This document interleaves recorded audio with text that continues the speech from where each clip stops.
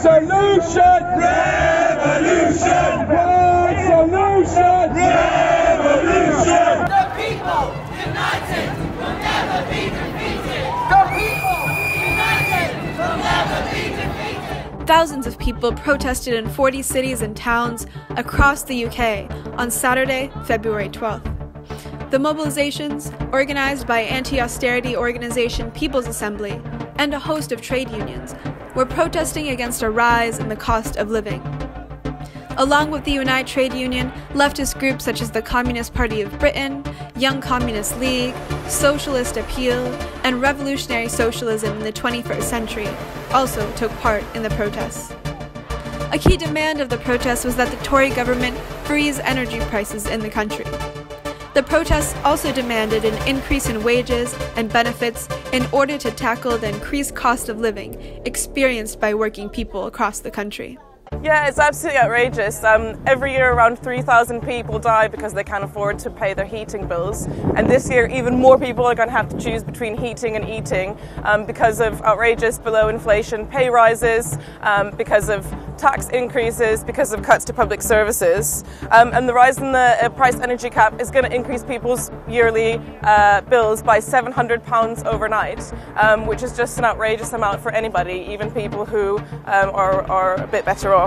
Earlier this month, Britain's energy sector regulator, Ofgem, announced that its cap on energy prices would rise by over 50% in April this year. The cap sets prices that suppliers can charge for each unit of energy, as well as a standing charge. Approximately 22 million people are likely to see an annual increase on their energy bills of £693, which is $939.15. This will increase the burden on working people who are already struggling due to inflation.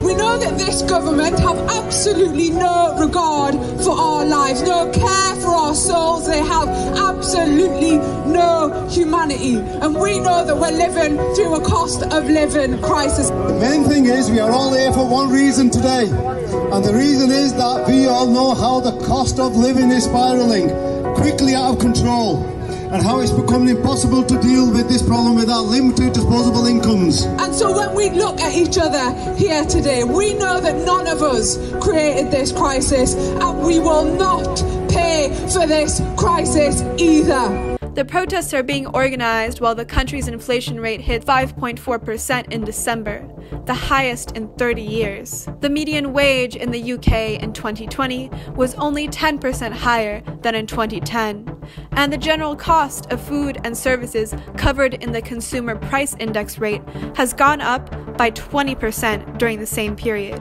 Rents have gone up an estimated 35%, and average house prices have gone up close to 50%. The Trussell Trust, an organization aiming to combat hunger, reported a 2.5 times increase in their food bank use in just the last 5 years. Well, the cost of living, I don't call it cost of living anymore, I think it's the cost of surviving. Everybody's gas, electric's gone up, food's going up like everything you can do. We're having to spend less money on shopping to make sure we can warm house up. We've had to be doing some cutbacks for quite a long time now. We're also obviously quite worried around our fuel bills and things like that. We're both working, you know, and we're both in full-time work, and we're absolutely finding it a complete and utter struggle. So we've had another rise in heating, electricity bills, etc. And I'll be honest, it's difficult telling your children, put a jumper on. Can't afford the eating. The People's Assembly has alleged that real-term cuts in wages and pensions have rendered millions of people in the UK unable to afford basic necessities.